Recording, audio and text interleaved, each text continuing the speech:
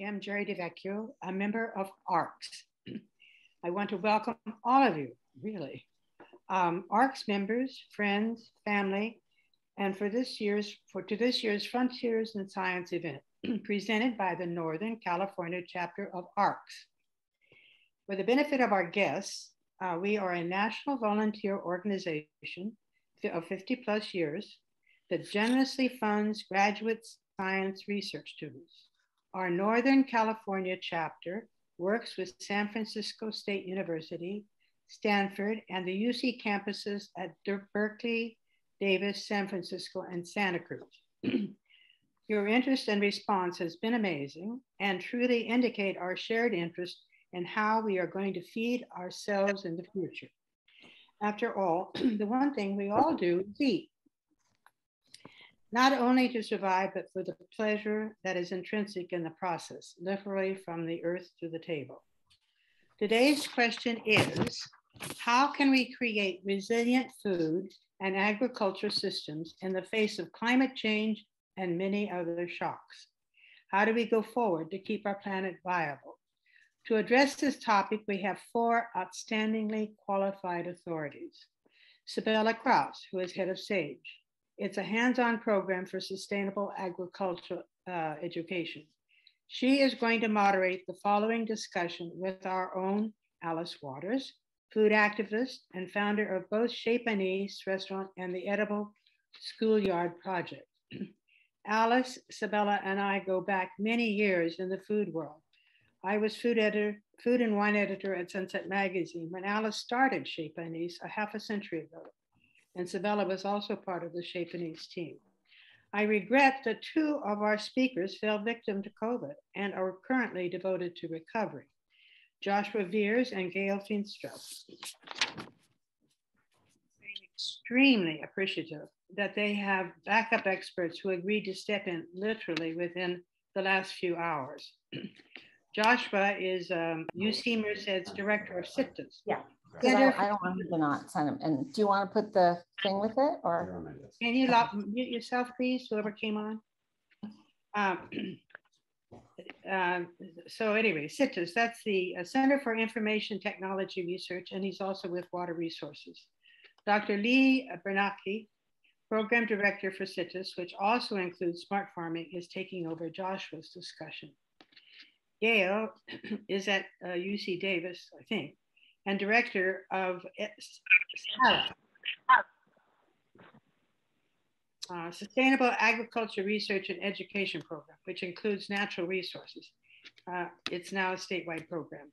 Sonia Brute is the associate director, coordinator for agriculture and environment. Sonia's focus includes ag production and biological diversification. I kept cutting out. It's just nuts.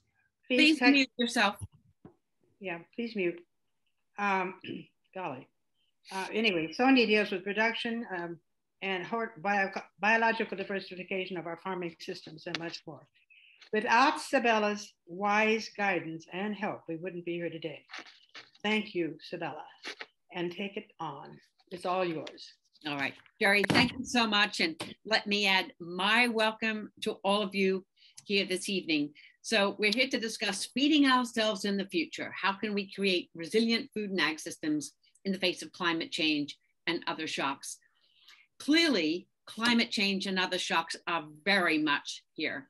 And daily, we're all learning the lessons of what it means to be resilient, both individually and collectively. And similarly, individually and collectively, we're taking action to increase our resilience and also our equity.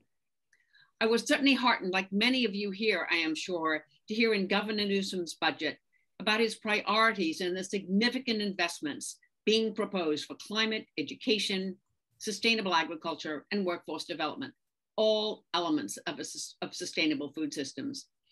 The panelists with us this evening are deeply informed activists and aspirational thinkers and doers who are advancing key pillars of resilient food systems. I'll just give brief further introduction to whoops, I'm hearing an echo for some reason. Is that better? To our panelists. Alice, chef, author, food activist, and the founder of Chez Panisse restaurant in Berkeley. And she's been a champion of local sustainable agriculture for over 4 decades. In 1995, she founded the Edible Schoolyard Project, which advocates for free regenerative organic school lunch for all children and a sustainable food curriculum in every public school. Sonia, Associate Director of the UC Sustainable Ag Research and Education Program, as Jerry said, coordinates the agriculture and environment theme. And her particular focus is integrating social science and agroecological perspectives into her work. She's also taken a leading role in spearheading professional development programs geared toward increasing the capacity of extension professionals to engage more radically and with more racially, and probably radically and culturally diverse and traditionally underserved stakeholders. Lee Bernanke is with UC Merced and is program director for the Center for Information Technology Research and the Interest of Society. Lee builds partnerships with community, industry, and educational leaders to develop ag-food tech, sustainability, and diversity in tech solutions. Lee also serves the San Joaquin Valley through innovative programs to prepare students for the future of work and rewarding career opportunities in the region. So without further ado, let's please welcome our 3 distinguished panelists. I heard the claps, but even though you're muted. So the format for the program today is as follows. We're going to first ask each of our 3 panelists sort of the same question, which I'll answer with their own perspective. And then there'll be some discussion amongst us. And then there'll be some specific examples that each panelist will give. And then there'll be room towards the end for questions from all of you. And we'll ask you please to put your questions in the chat, so you can put them in the chat at any time. And we'll be asking those closer towards 6 o'clock. So to start out, Alice and Lee and Sonia, we'd like you to answer 2 questions. And in that order, Alice, Lee, Sonia, what are the factors that are most impacting our current food system? And what are the most important things that we can do to change that directory to a food system that is more sustainable and resilient? And as you talk, any examples that you can give that especially relate to students and education would be terrific. So please, Alice. Well, I have to begin with climate. I'm terribly, terribly worried about climate, as we all are. It's inevitable and it's coming. And we have to think of a way to address it that can happen right now. So I look to see what could reach every person. And I came to the conclusion it's an ARC seminar. Please remember when you come in. Thank you. Go ahead, Alice. That education is that place. Every child goes to school, or should. So that is the place that we can teach the values that we need to live on this planet together. And then I, of course, thought about food, because we've been doing an intervention, if you want to call it that, at the Edible Schoolyard here in Berkeley at a middle school for the last 25 years. And Sabella, you were there at the very beginning of that. And I just saw that Delane Easton is in the audience here today. And she was there at the very beginning as well. But the project has really proven, because there are 1,000 students at that school that speak 22 different languages at home, and it's a middle school. And we are using a garden classroom and a kitchen classroom to teach all of the academic subjects. Well, no surprise that the students learn them easily and love to be cooking for a history class and eating the food of that country. and working in the garden, classroom, and at the same time experiencing the beauty of nature. So I have been convinced that education is that place. And if we could think about school lunch, which has been owned by the corporate industrial food system for a very long time. And what if they decided in Washington to change that school lunch and ask that all schools purchase local, regenerative organic food? Just imagine what an economic stimulus it could be for that particular state. So I have been, of course, focused in the state of California and thinking about K through 12 for a very long time, but realizing that K through 12 is 45th in terms of academic achievement in this country, if you can imagine. So there's not even enough money to pay teachers or to rebuild cafeterias. But there is this possibility that the University of California could make a path for K through 12. What if they changed their procurement of food? What if they decided to go directly to the farms and the ranches and the fishermen and bought, like we do at Chez Panisse for the last almost 50 years. I mean, Sabella set up that system. You went and foraged around California to find the farmers. And then we directly connected to them so that they would get all the money. And of course, Bob Kennard, our maiden farmer, takes all of the scraps from Chez Panisse and puts them back in the ground, pulling down the carbon into the ground where it belongs. So for me, this is the most delicious and easily accomplished idea, because it's taking the money from the industrial food system and supporting the people who are taking care of the land for the future. And I'll tell you, the values come right through the kitchen door, came in with Bob Kennard. He was a regenerative farmer before I even heard about what that word meant. And he came right in there. So I know that with an incredible collaboration in the state of California, with all of these organizations that are 50 years old now, the NRDC, the CCOF, CAF, Patagonia, there are many, many, many more that could help to make this real for the University of California. So I am incredibly hopeful by this delicious revolution idea. And we have communicated with the powers that be. And we really feel like we could add food to the carbon neutrality initiative that's already in place for 2025. That was started by Janet Napolitano when she was president of the University of California.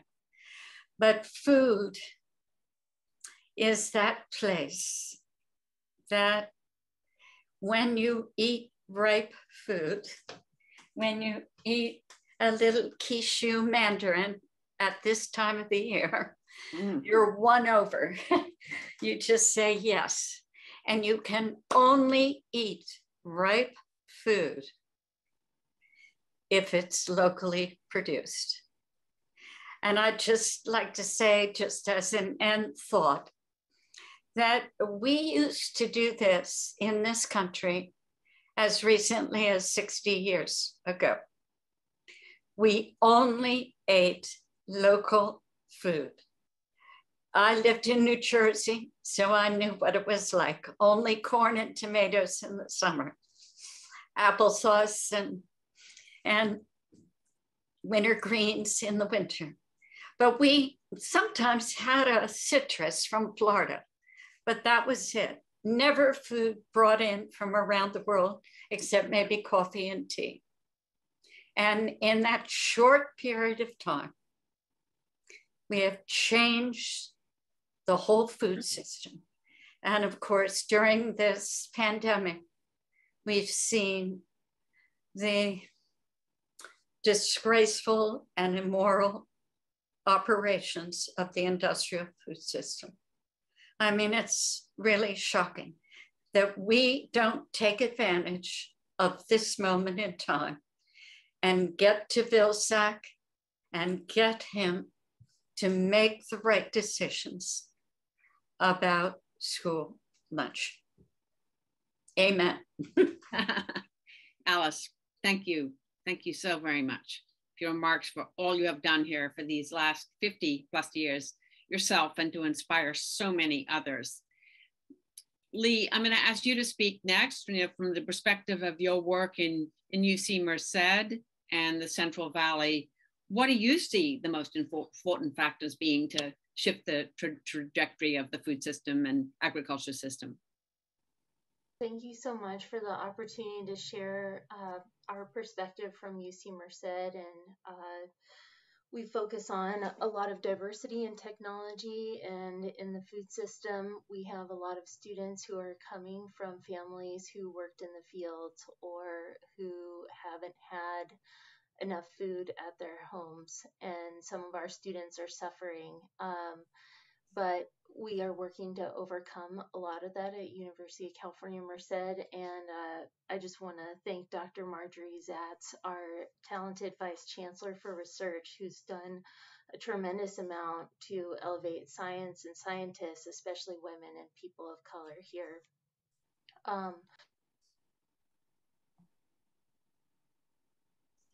Elena? Sorry, I guess I was muted. I'm sorry. You're fine. You're fine. Please go on. Okay. I also have to entirely agree with everything that Miss Waters has said. It's a travesty that we don't have enough food in the richest country in the world. And in the San Joaquin Valley, where we grow 40% of the nation's fruit, nuts, and vegetables, a lot of people go hungry. And so we're trying to work on those issues. There were glimmers of hope during the pandemic and increased interest in food, perhaps. People were cooking at home. Seed catalogs could not provide enough seeds for home gardeners. People built chicken coops. They baked bread. They ate food again, but that was a position of privilege, of course. And so equity is another big issue for the food system. In terms of climate change, which is one of UC Merced's strengths, I'm most worried about how we can bring down our emissions and mitigate for climate change using agricultural land, which is 40% of American land is devoted to agriculture. That's a huge area where we could be storing much more carbon, applying some of the manure or even night soil, as Dr. Becca Riles does, to improve not only the soil, but storing that carbon and getting it out of the atmosphere. I mean, I'm concerned about hotter, drier summers for the San Joaquin Valley. We had 64 days over 100 degrees, and that's just not tenable to grow the kind of crops we need. I mean, I didn't have tomatoes that were able to stay on the vine until October. So I think we need to find the people to help us adapt the fastest, and it might not always be the people we think it is. So some of my research is identifying who are the change makers of climate change in the agricultural and food system. For example, it might be the people who are selling petrochemicals, and you wouldn't think they would have a vested interest, but they manage great areas of land. So crop consultants being one of the people that we're leaning on, and people like Sonia, who are very well trusted by our food producers and processors. Lastly, with respect to climate change, a bit of hope, and I second Governor Newsom's efforts to electrify California vehicles, and I hope that we can put all electric F-150s on every farm, that we can capture all of the dairy manure and turn that into a biogas and generate with solar, so that farms become self-sustaining from the energy produced on their own farm. We recently funded through the Center for Information Technology Research in the Interest of Society a small seed grant to work on electrifying tractors. What kinds of crops are suitable for running on electric tractors? What kinds of, how often would they have to run? What's the optimization for that ramp up to an all-electric agricultural system? And then the last thing I'll mention, and this is our research focus, one of the projects that was funded by USDA, it's called Secure Water Future. And we were given $10 million to take apart the agricultural system layer by layer, scale by scale, to look at where can we conserve more water? Where can we trade water so that it doesn't go to the most lucrative crop, but maybe to the most needed place? And this is a southwestern US-wide project that's trying to do more crop for drop and more equity and sustainability within that water system. So those are the factors I see us contributing to in the agricultural system, and it's not all doom and gloom. Lee, thank you so much. That's many important pieces of work that you're doing there. We'll hear now from Sonia. UC SARUP is a statewide program, and Sonia, I'd ask you similarly, what do you see are the most important factors that are impacting the food system? And most importantly, what can we do to change that trajectory, but to make it more resilient, positive, and equitable? Yes, thank you so much. Jerry, we can have those slides. Maybe if you could start those. And while she's getting the slides up, I want to kind of say that I think one of the big themes that cuts across all of this, and I'll come back to it later, is understanding and implementing the true cost of food.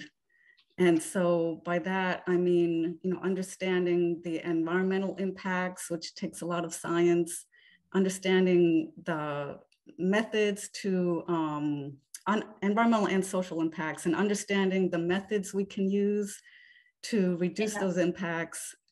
Excuse me, I'm not sure the slides are. Yeah, it's too big here. Let's take a second to see. If you click onto the slideshow version, perhaps. It's theirs.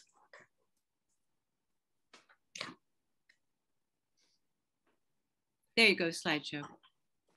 And then I think you need to maybe increase the size of your screen here. There we go. That's better. Thank you so much. Please go on. Yes, so I was talking about the true cost of food and understanding it, which takes a lot of science, and then recognizing the importance of what it takes to actually produce our food and distribute it in a way that doesn't have all these negative impacts, and then implementing that. So hang on to that idea, and let me talk a little bit about all the different range of work that we do in the UC SARUP program. And like Sabella said, we are a statewide program, and we're with the UC Agriculture and Natural Resources, which is the land grant arm of the UC system. So it includes all the cooperative extension people throughout all the counties, as well as certain people on campuses and statewide programs like us. So next slide, please. So the challenges that we work on are varied. We look at the economic strain on farms and food businesses. And this goes back to the idea that in our mainstream food system, farmers are often caught between very consolidated input suppliers, like the companies they buy their fertilizers and pesticides from and their seeds, and they don't have a lot of control over those prices. And then on the other end of it, they have to sell their food at a very cheap rate. And so they're kind of caught in between. And so our program is looking at how do we create systems that take farmers, out of that conundrum and into something where they get the value for what they are producing, and can afford to be farming. And like the others before me, Alice and Lee, I'm very concerned about climate change as a huge factor that's just affecting everything, the production side of it, as well as distribution, wildfires that disrupt supply chains and all of that. So that's a big issue. And then overall inequities in the food system that have built up over time. For example, the health of farm workers is some of the poorest in our communities, and just a lot of inequities. That's what we're trying to address as well. Also with different racial groups that don't have access to the same resources if they're trying to farm, they don't have as easy access to land and things like that. So next slide. So what we do, our mission is basically twofold. It's to support farmers and ranchers working to develop more sustainable production and also, I would say, marketing practices. And on the other end, we also work with communities to help them to build healthy regional food systems. Yeah, next slide, please.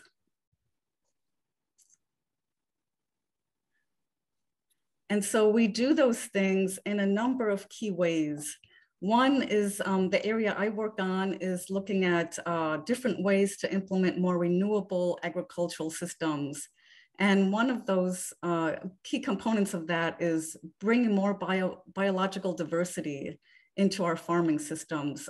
So I've had a project looking at hedgerows and how we might actually make hedgerows productive assets by farming. Oops, we can go back to the other slide. I think we jumped ahead.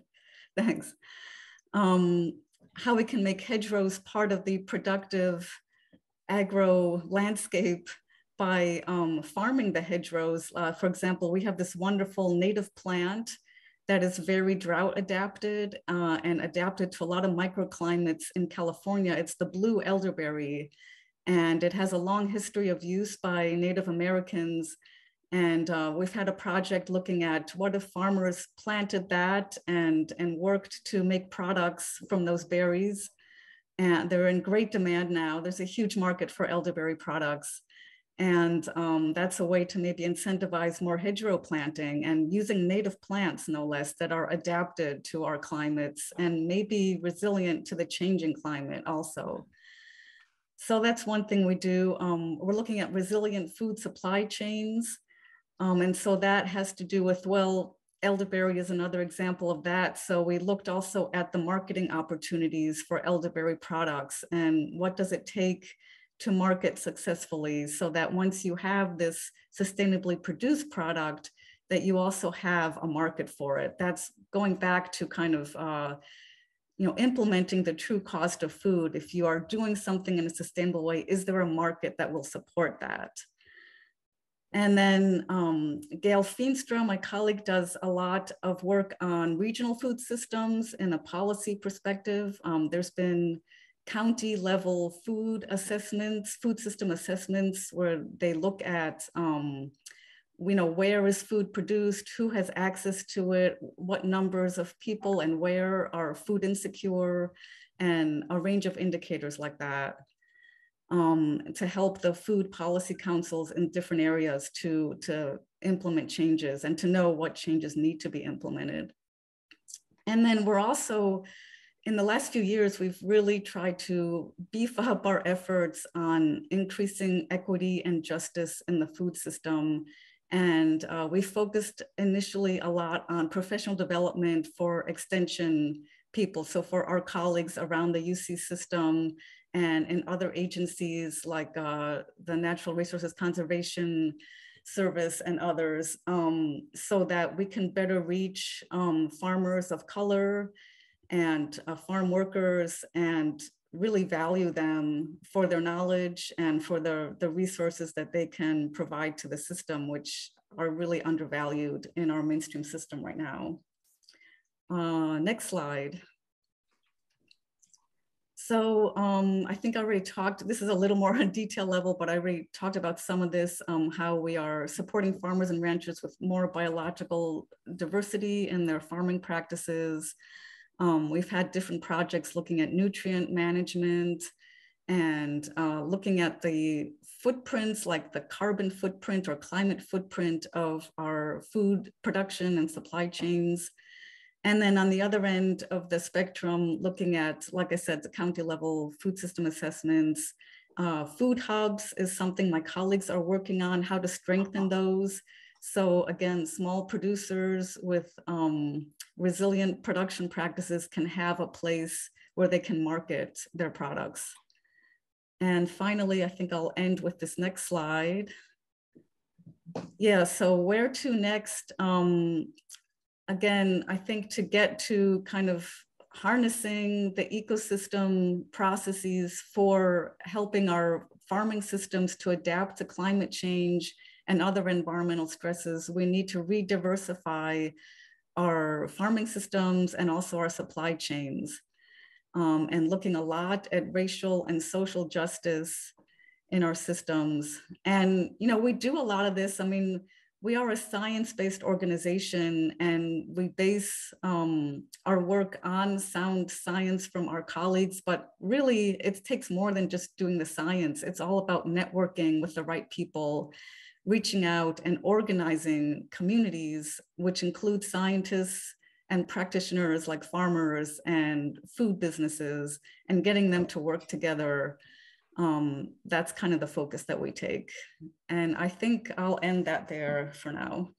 Sonia, thank you so very much. I can just attest that elderberries grow like crazy, certainly in the Bay Area. I think we had elderberries, we just popped in there and all of a sudden they were 15 feet tall in a year in our backyard. So they are huge, yeah. Absolutely. So thank you all. I see many themes across what you've all said. I've got questions, but first of all, do you have questions for each other? I have a question. Why aren't we using the purchasing power of the University of California to create the opportunity for the people who are doing the right thing to provide the food? We can put people in business all around the state. We could use the lands of the University of California to grow the food. And just think of how much food they need. And if they decentralize, why wouldn't that be the most desirable way to bring all of these ideas into reality? Couldn't we collaborate? Well, Sonia, maybe, sorry, excuse me, Lee, I will throw that out to you since you are at a UC and you're in the middle of developing an experimental smart farm. And I know you're very concerned about the health and well-being of your students. So what are your thoughts? Yeah, it's something that we should do, and that we need to extend your edible schoolyards and edible education, not just K-12, but K through whatever grade I'm in now, 36, so that we can all continue to learn and engage with our food system and produce food, delight in food, share together. I mean, the saddest thing in the pandemic was students who are out on our campus, which is a bit out of town and could be perceived as a food desert because students don't have access to a lot of food there at a reasonable cost, is that they had to eat alone and all the food is carry out right now to protect from COVID. When we don't get to eat together, I think that's a travesty. But this idea of the experimental smart farm was birthed during the pandemic. It's UC Merced investing in 40 acres on its campus to produce food, produce research as well, and produce the experience of studying and engaging with food, creating a recreation space for students and faculty.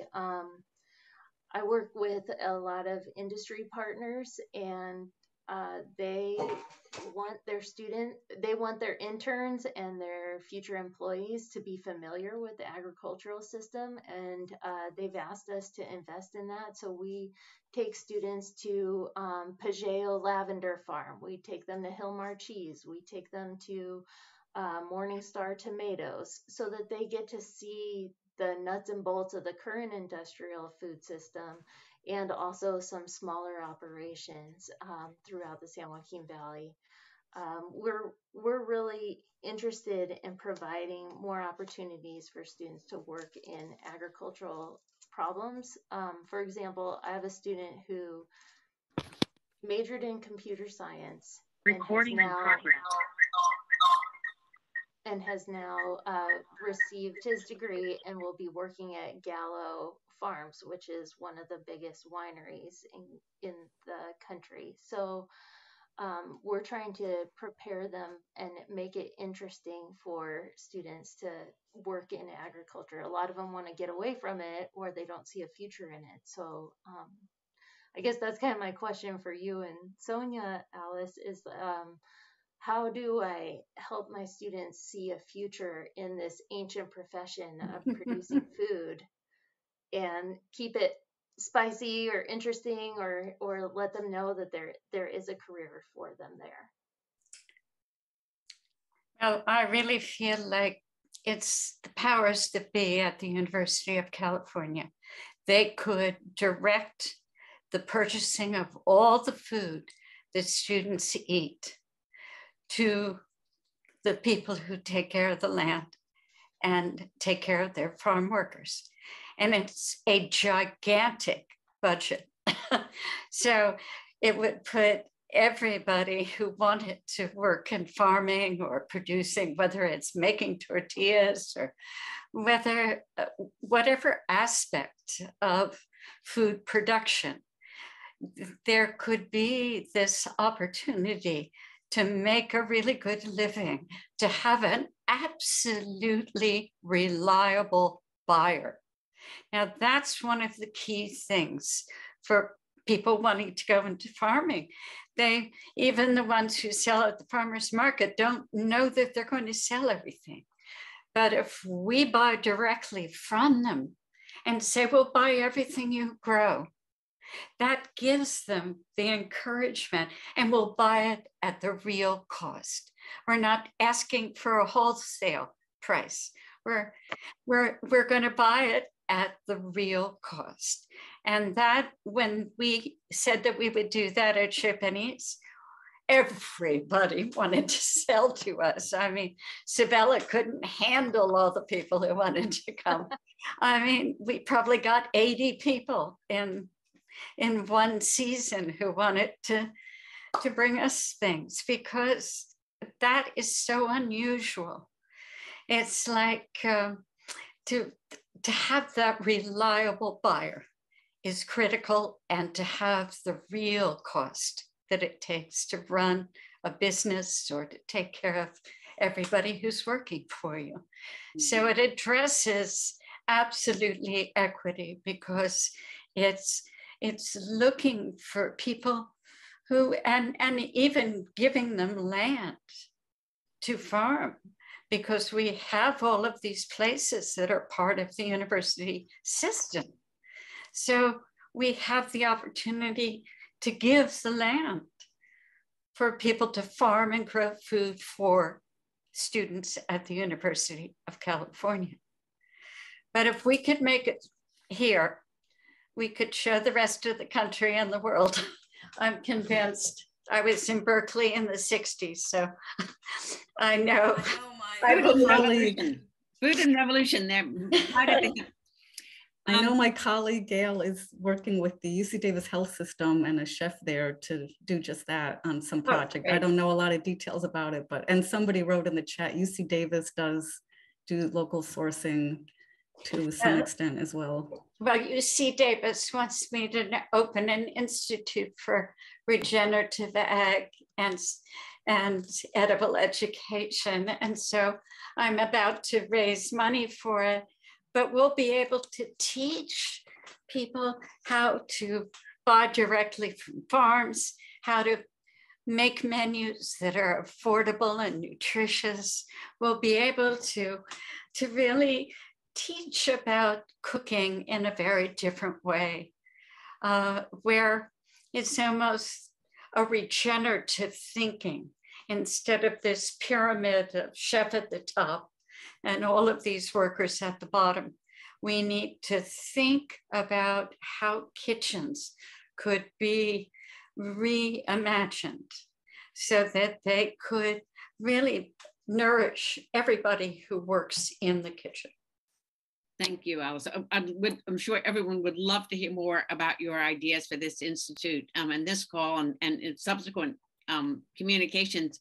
You know, I think one of the sort of frictions perhaps in here is that for many people, when we think about what do we need to do to our food system, to our agriculture, the first thing that comes to mind is agri-tech and all the tech solutions, whether it is things that help growers be more water efficient or understand where disease is coming out in a corner of a crop, or it's also applied to food, meat replacements and that sort of thing. So, you know, Lee, Sonia, do you want us to start in? I mean, where is there, what is the continuum or the mixing place for regenerative agriculture, you know, direct basic food from farms delivered directly to customers, and a lot of the developments in multiple dimensions of food tech and agricultural technology?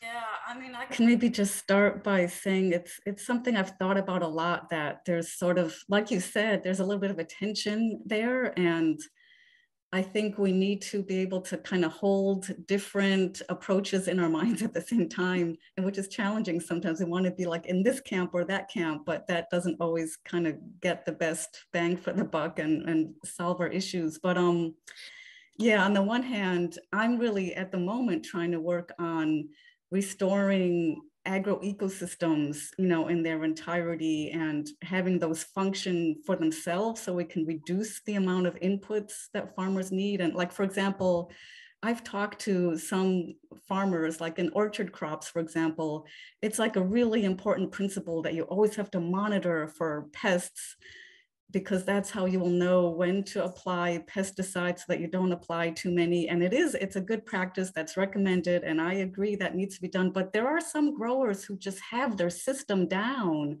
It's working. And they say, I don't need to monitor anymore because I never have this pest problem because my whole ecology is working to keep that in check. So it's, you know, that's the one end that I'd like to see more of. On the other hand, there's the precision agriculture approach, which is all about, you know, monitoring everything really carefully so that you know exactly where, you know, which individual plant needs more nitrogen fertilizer and which don't. So you just apply where you need, and that could really cut down on your input use also.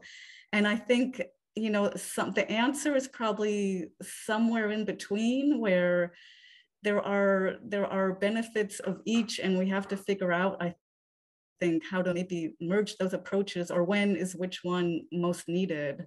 And yeah, I don't know if Lee wants to add something, but it's an interesting question. I mean, you know, because there you are with the Fresno to Merced Future of Food Innovation Initiative right at your doorstep. And so a lot of people are thinking of what is the future of food innovation?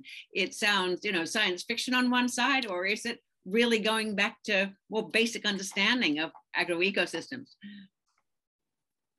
I'll just add, I think we have to think about these things differently as well, Sonia, that it's a different approach. It's not ag as we know it in the Silicon Valley, or tech as we know it in the Silicon Valley. Sorry, ag in the San Joaquin Valley and Silicon Valley tech. It's different, and we intentionally put food right in the middle as the most important part. It's ag, food tech, with an interest in improving our society. I mean, I'm the first person to say, I don't know about this technology. I'm a hippie vegetarian who grew up in a town without a stoplight. So I'm a little bit wary of all these interventions in our agri system and who's going to make the money off of it, and how can we increase transparency of on-farm data, or make sure that people are paid for their farm data so that they do have an interest in producing this information.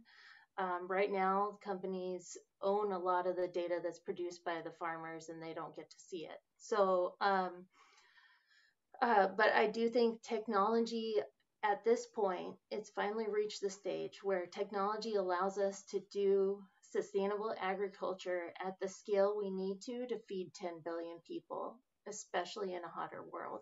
I've been persuaded by my colleagues at UC Merced that it's both a spatial benefit and a temporal benefit to allow us to continue to grow over time and adapt.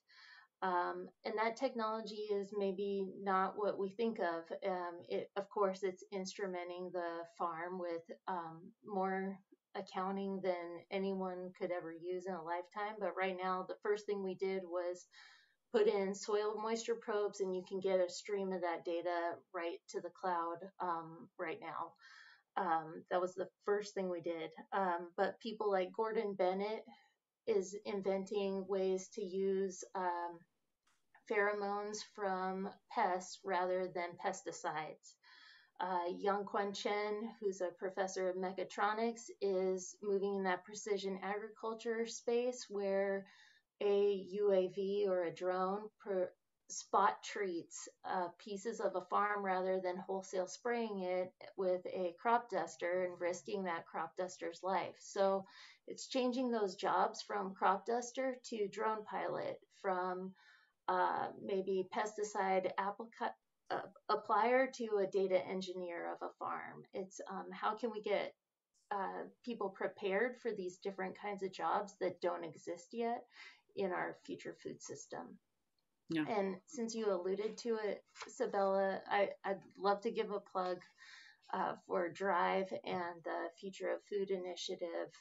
DRIVE is led by the Central Valley Community Foundation, and we were fortunate to work with partners at Fresno State University, our community college partners, Merced College and Reedley College, and UC Merced is at the table as well as a lot of other organizations, equity and justice organizations, small farms, UCANR, of course.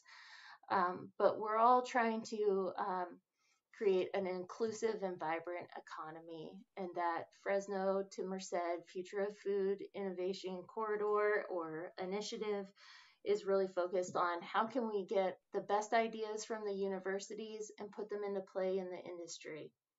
So that's part one. Part two is how can we provide opportunities for small farms to have access to the necessary tech innovation that currently only big industry partners have access to. Mm-hmm.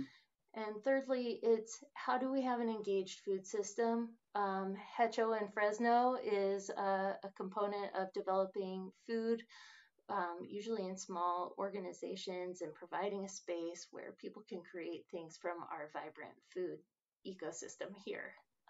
And so thanks to Governor Newsom and our legislature, we have $30 million to get started with this potentially region-altering opportunity, and I'm so grateful for it. Oh, thank you, Lee. I'm actually delighted to say that Sage is quite involved in the Hecho en Fresno project. which will be a fabulous sort of food hub, market hall, aggregation center for small farmers, and a new sort of La Cocina in Fresno. There were so many wonderful questions here from the audience. Let's jump in there. So a number of people have asked you to please give some your thoughts about food waste. There's so much thrown out. What can we do there on food waste? Alice, do you want to start us, please? Well, I think the only way to really understand it is to be cooking yourself. And when you are, you're very aware of what you have used and what you have not used. And it's what got me to start my compost system, is because I just couldn't bear to waste food. And so if there was something that got overripe or whatever, I could know that it was pulling down the carbon from up there. But once you do that, you're sort of aware of the amount of food that isn't eaten. You're able to judge things accordingly. And I think when you're cooking for other people and you're sharing food, you make it go around. And it's something we've lost. The dinner table. We've lost the dinner table of sitting down. And it's just like we've been indoctrinated by the fast food industry that, more is better. Time is money. Everything should be fast, cheap, and easy. And there's always availability. There's always more. And these are not true. It's not true. And yet we just act as if it is true.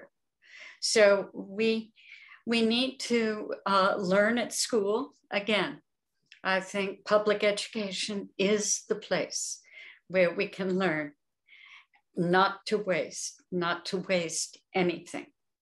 And as I said, when you learn to cook, you learn to use the stems of the chard, and you begin to think about food as precious. And we have lost that idea that food is precious and that nothing should be wasted. But we have had that understanding since the beginning of civilization. We've always spent the most money on food. And we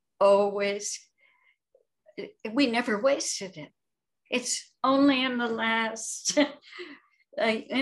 60 years that has changed, and it's come through the indoctrination, advertising, and just this idea that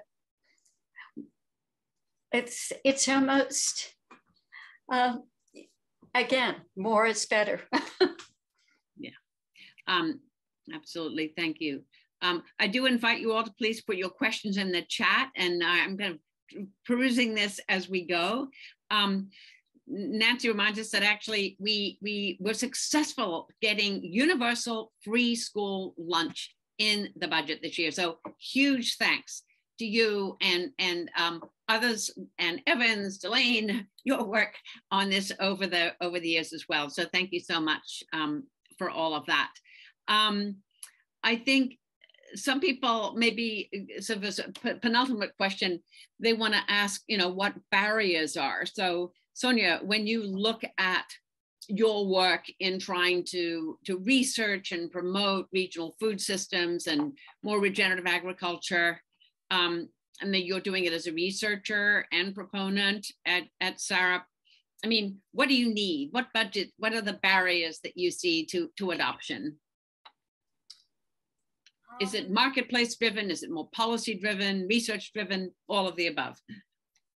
Yeah, I mean, all of the above, I would say. And as far as more like where I tend to focus my work is on the farming practices. And it is true that factors like mechanization and scale, the large scale of farms can be a barrier. I mean, things like using cover crops in your orchards to where you're growing useful plants that improve the soil during the rainy season. I mean, a lot of growers don't want to do that because it may interfere with their mechanized harvest later on and things like that. So there's a lot of these kind of structural barriers that they do. I think there are solutions. I don't feel like they're insurmountable, but it needs various, sometimes it's technical approaches, sometimes it's policy approaches. I mean, a whole mix of them all, I would say. Absolutely. Absolutely. One of the things all of three of you touched on is the people in the food system. Very often we're sort of looking at outcomes but we have a lot of challenges in the people who work in the fields on one hand, with wages and conditions and housing and all that. And we also have huge pressures, people working in the food industry and food service and restaurants and retail, very low wages in the Bay Area. The average wage is 64% below the kind of livable wage here in the Bay Area. So I'm not sure. I'd love your thoughts about what we can do to help support better jobs across the board. I've got lots of ideas there too, but please, you all answer first. Well, I might just quickly jump in and say, I do get frustrated when I continually hear the argument that, well, we can't raise the price of food because then some people won't be able to afford it. This is true in our current system, but it's not within the food system that we need to fix that. It's in the broader society where it comes down to having living wages. Yes. I mean, the inequality in our society overall has grown hugely over the last several decades. There shouldn't be people making $10 an hour minimum wages. So this is something that needs to be addressed in the larger society. I think it's not just that the answers all have to come from within the food system. So that's been a pet peeve of mine, I wanted to say. Yeah, I agree with you. Absolutely. I mean, I just sort of say, related to what we talked about earlier in the governor's budget, is we need to make a connection between this sort of at the nexus of climate change, equity, and good jobs. And in fact, there are great jobs and great emerging jobs around climate smart agriculture. We need many more people who are on the ground, scientists looking at some of these metrics as we try to sequester carbon and have more biodiversity. So I think we've got some catch up there to do, both in our data collection and in our workforce development kind of promotion, because they're extraordinary jobs. SAGE currently has a project with the community colleges called 100+ jobs to feed people and sustain the planet. And we're really excited by the number of different organizations we're working with and companies that are employing people that they would like, who knew you could have a job of a director of culture and innovation and director of sustainability at Driscoll. And so they're really great jobs that are emerging that we need to support and need to track. There's some very specific questions. Maybe this is for you, Sonia or Lee. Studies that look at how do we compare carbon sequestration in regenerative soils versus industrial farm soil. That's sort of a technical question, but I think it gets at maybe the broader question, which is, we're no longer measuring agriculture just in terms of yields and productivity. We're measuring it in terms of how many birds are in the system, what are the wages, what is the carbon sequestration, and what is the water conservation practices and capacity of the soils in that environment. So, maybe the question about soils is broader just when it comes to how do we move towards a system which doesn't just look at yield and productivity as a single bottom line and it considers all these other elements? Do you want to jump on that, Lee? It looks like you're ready to go. Sure. And I think while Nancy pulls up my slides, thank you so much, that I'll just mention that part of the solution is that higher education, and we're part of the UC family, that higher education is a promise to elevate and improve one's own life, one's family, we want to provide those opportunities for great jobs. And it's so important, and I know ARCS is invested in this, but it's so important to change the face of the food system, because we need to have all of the diverse and experiential ideas that we otherwise won't have. We won't have, and that's especially important with technology. Technology tends to be exclusive rather than inclusive. And so we need to have students that are coming from all over the country to create empathetic solutions, solutions that are based on the experiences that they've uniquely had, and it makes the technology and the food system better for all of us. And just to your soil question, I wanted to share some of these pictures from the first day at our UC Merced Experimental Smart Farm. Here was the first soil sample, and these two young women are in the agroecology class. They are getting, sorry, I just saw a chat from my boss. It's an instinctive reaction. But yeah, and I know Josh wishes he could jump in here, but at the UC Merced Experimental Smart Farm, we had students working to get that first soil sample to let us know how much carbon is in it from a previously grazed landscape, and how much carbon will we be able to add to it, how long will it take, and maybe eventually California will have a wonderful carbon market in which we will incentivize growers to save carbon in their lands. Next slide, please. This is just a picture of the setup of the data stream for the soil moisture, and water and carbon are intimately tied together, but there's probes in the ground at multiple levels. The next slide, please. This is a graduate student who's holding a soil auger. And the last one is the one I wanted to get to.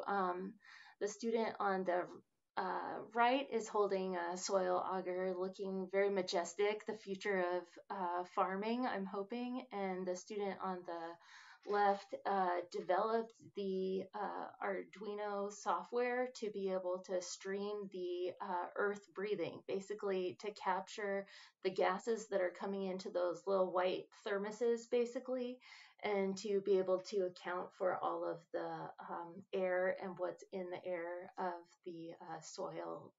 The earth breathing is how I think of it. So there's a lot of opportunities for soil in particular. I strongly encourage you all to listen. I'll share it in the chat of Dr. Asmaret Berhe, who's an advisor to Biden on science and technology, does a great TED Talk on soil. Thank you. UC Merced. Thank you, Lee, so much.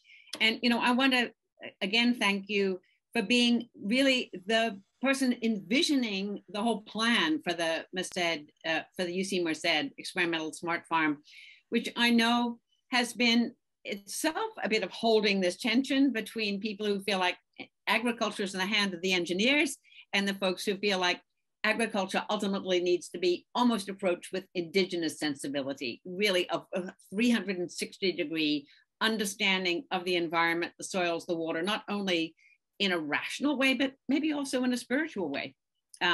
We all need to connect. So I think the fact that you'll be able to hold all of that as you've done your vision plan is really pretty extraordinary. Isabella, I would like to ask you to recognize Delane Easton, who has had her hand up and has a question. I am so sorry. I was not seeing hands up. I was just telling Delane, welcome. So wonderful to see you. Please ask your question. You need to unmute. There you go. To do that. Thank you so much. The first most important thing I want to do is to thank Sabella and Alice and Ann Evans, who are on this call. When I was superintendent, we managed to put gardens in over 3,000 California schools, and neither governor, one a Republican, one a Democrat, ever helped. But these three women, helped me to move the mountains with a lot of other great people all around California. And so I have to tell you, I really do believe what you're talking about here tonight is absolutely essential. It's so important And it really isn't. And I'm a graduate of UC Davis. I'm a graduate of UC Santa Barbara. I'm a machinist's daughter. My mother's a desk clerk. My education changed my life forever. But I was also educated about food. My grandmother in Kentucky used to say, I raised everything at this table except the salt, the sody. She was a farmer. My grandfather owned a sawmill, but she was an amazing cook. And my grandmother and my mother in California was from French ancestors. And so she was an amazing cook who lived also in an Italian neighborhood. All this by way of saying, this is really, I want to make sure we talk about what a conjunction this is between, yes, great education, kids that are hungry don't learn well. Yes, our culture, because food is absolutely a reflection of our culture. Nobody teaches this better than Alice in her books. Yes, it is a reflection of health. If I offered you a few $1 billion to improve student health or family health, one of the things we ought to be having a conversation about is food. These kids are eating, pardon my French, it's a technical term, crap, a lot of them. And yet I've been in schools where the kids said, I never liked salad. I used to eat salad, but my mother made me, but I didn't like it. And then lean over in the garden, and maybe it was in Berkeley, but maybe it was out in the Central Valley. Maybe it was up in Mendocino. Maybe it was down in San Diego. The kid would pull something out of the garden and say, I didn't like salad, but this arugula, this is wonderful. This is a blue collar kid. And so I want to just say, this is, yes, it's about learning, not only about helping our kids to be more well-nourished so they do learn better, but also about learning about culture and life and joy. That's what you find at Chez Panisse. It isn't just some good food. It's people having fun, celebrating what they're sharing with one another. And so is the gardens that you share with your friends. So is the day you take your grandson out and he finds out, my God, I can't tell you how many people I've handed a persimmon to. I didn't think I liked persimmons, but this persimmon is delicious.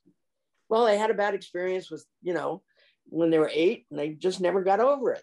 But I know so many people who didn't realize. And what I'm saying here is, yes, we need the intellectual investment. And yes, we need the research. And I salute my wonderful University of California. But we need to engage every level of education, from preschool to graduate school, in reaching out and helping us to engage these kids. Because that kid that's living in the back of a van, or that kid that's living in a house with 5 brothers and sisters. Look, there's a falsehood going on in California. They talked about how these kids for those of you who don't know, I was superintendent of schools of California, and I had a garden in every school initiative. And we put gardens in over 3,000 schools, even though I had 2 governors that dragged their feet.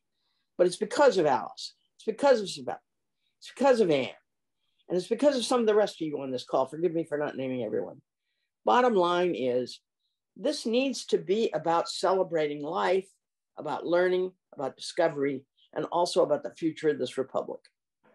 Because there are people on this call who grew up in marginal circumstances, but they got enough. Yes, nutrition. Yes, love. Yes, engagement. But, some of us on this call had very modest gardens growing up as kids, but we remember the day. My dad used to go out and plant things. He'd plant, different kinds of tomatoes so that we'd know the difference. And, there were so many things. So I want to say to all of you, let's remember, this isn't just about the University of California. Every level of education in this state needs to be challenged, needs to be encouraged, needs to be invited to engage our kids, not just in good lunches. That's important. I'm not lying to you.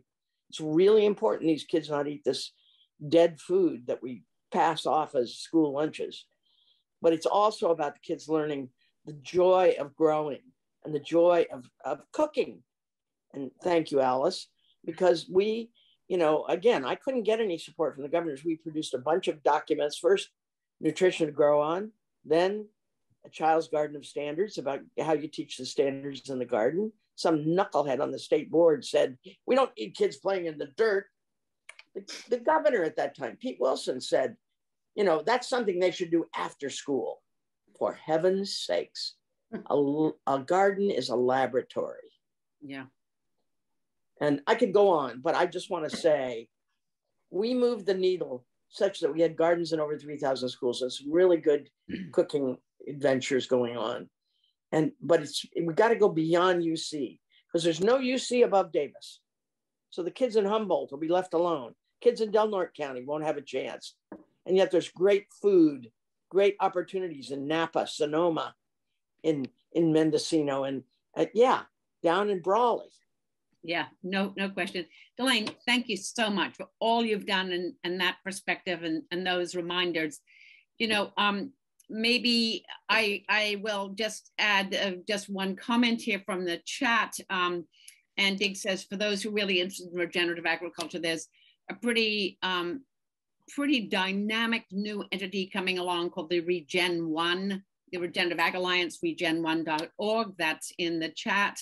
And I would like to invite our three panelists really to make final remarks, you know, especially remarks that are to the beneficiaries of this great ARCS organization, the students who are going to be the researchers and undertake some of these incredible challenges and opportunities you've all outlined. So we'll start with you, Sonia, and then Lee, and then Alice. Just your final summary remarks, please.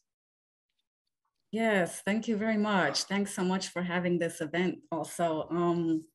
I think just in summary, especially for the science students, I would say, and I think what Delane just said and what we've all been saying is, it really requires a lot of systems thinking. It's about everything. It's about the natural science and the spirituality and the economics and the culture. So we need to remember that just an education just in science is very powerful, but it's not enough. It has to be married with these other elements too to be really, truly powerful. And yeah, just understanding that there are also many perspectives on what is really sustainable, and people come with their own perspectives, and a good scientist has to mediate between those and understand that there's different priorities out there, and you know, the science isn't the final word always. So I'll end with that, but thank you very much for the opportunity here. Thank you, Sonia. Thank you. Lee. I just want to thank ARCS for investing in STEM. And STEM has agriculture in every aspect of it. Let thy food be thy medicine. You know, our engineering department is really focused on agriculture from a different perspective. And then, of course, science and technology. So thank you for including agriculture in your investments. I think what I'm hearing from this conversation is that we are going to be changing our value for waste and trying to think of ways to close the loop. And I'm really inspired about that question. And as this conversation gave me a chance to delve into Alice and Sabella's work, the Rumi quote that kept coming to mind was, and Delane touched on this as well, is let the beauty we love be what we do. There are hundreds of ways to kneel and kiss the ground. And I was thinking about my 3-year-old daughter, how she climbs into the raised bed and balances on the edge of the 2x4 and chomps into the chives directly from the plant. I hope we can all find a way to kneel and kiss the ground and engage with food and friends and family in ways that we haven't been able to as much as we may have liked. Food's communal. And so thank you so much for this opportunity. Lee, thank you so much. That's really powerful words here. Thank you. Alice. Well, I didn't realize how much my Montessori education would become so vital at this moment in time. She talked about the education of the senses. She wanted to know how to teach children who were sensorily deprived because of hunger and poverty. How could they be educated? And she said that the senses are our pathways into our minds. So we need to, at all times, learn by doing, by touching, by tasting, by smelling, by listening very carefully, by looking very carefully. And I feel like people have been denied that experience, and that schools need to become places of empowerment for students by allowing them to experience hands-on learning.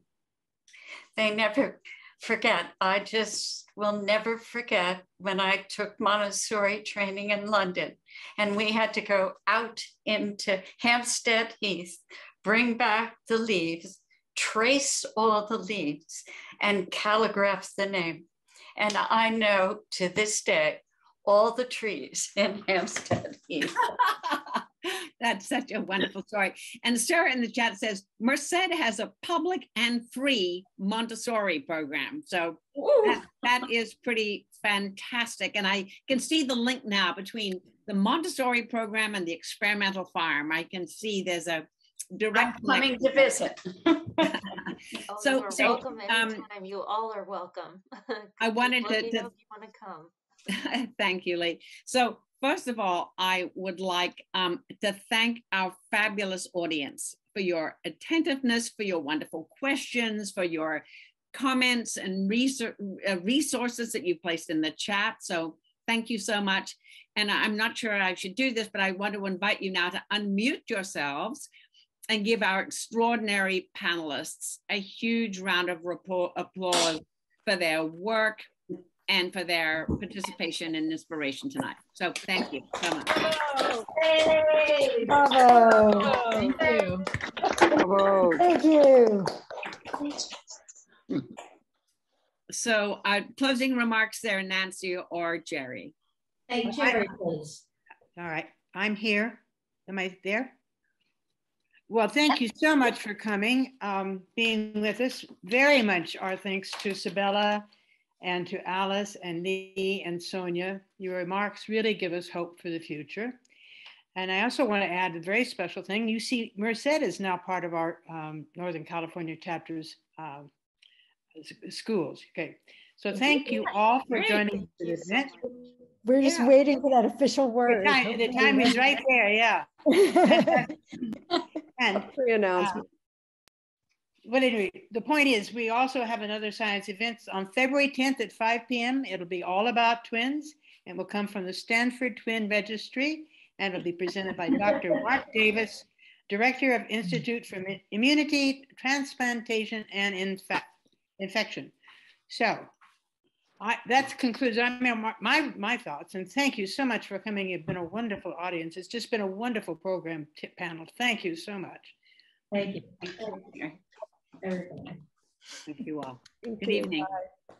Fabulous. Fabulous. Fantastic. Wow. Thank you so much. Sabella, you did a fabulous job. Alice. Oh, yes. Lee. Thank you. Oh, yes, Lee. Sonia, yes. Thank you so much. Well, you know, I think you have a group of people here. In fact, we could have brought in most of the audience to also participate, because I know in this audience, many of you are also incredible experts in so many parts of the food system and of huge contributors. So, you know, it's a great opportunity to sort of highlight some of the work of those three folks. And I think it gives us all a sense of hope that we're in this together and that there are positive solutions, there are tensions, but there's also the will to try to address, just try to see a larger common, a collective good, even while there may be some different pathways and approaches in food and agriculture systems. So. Is Delane still there? You still with us, Delane? Big thank you to you, especially. I'm honored to have been here. I have nothing but admiration for all of you. And I really do mean it when I say we never could have done what we did if it weren't for the people on this call.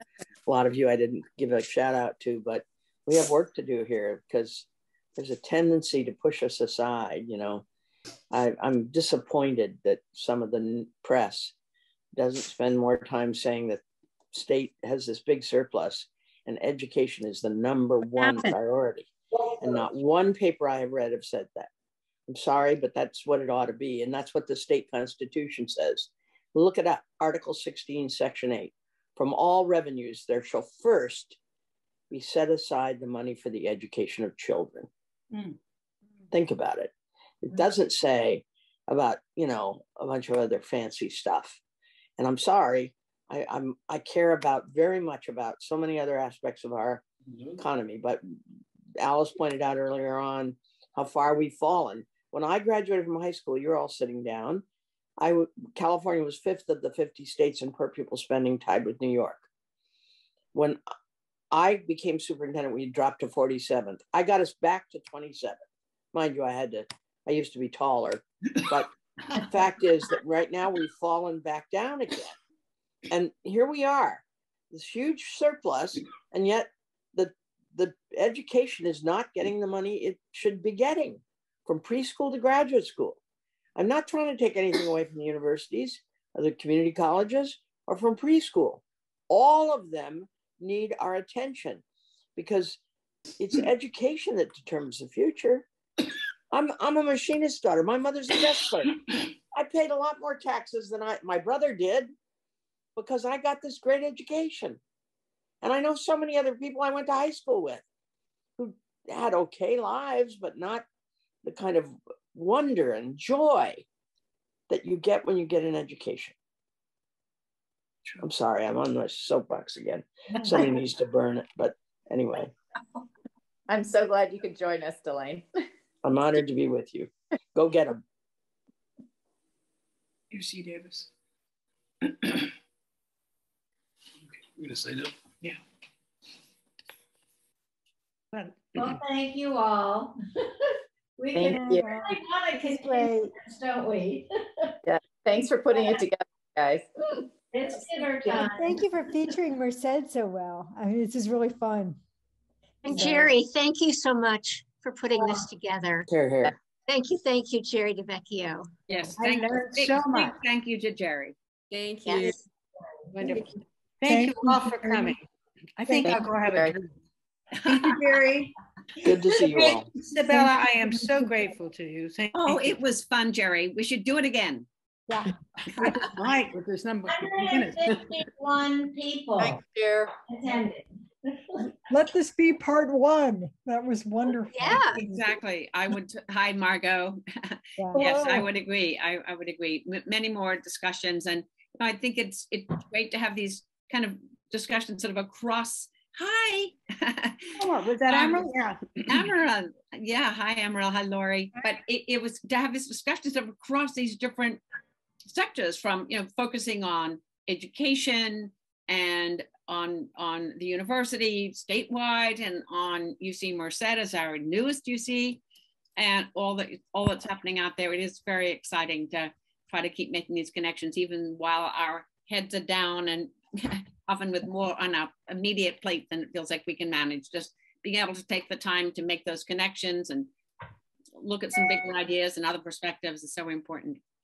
So I'm not sure who is officially, officially closing.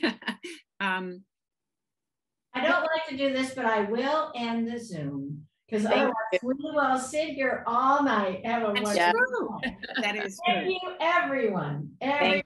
Thank you so much. Goodbye. Thank you. Thank you, Isabella. Bye. Thank you so much, Sonia.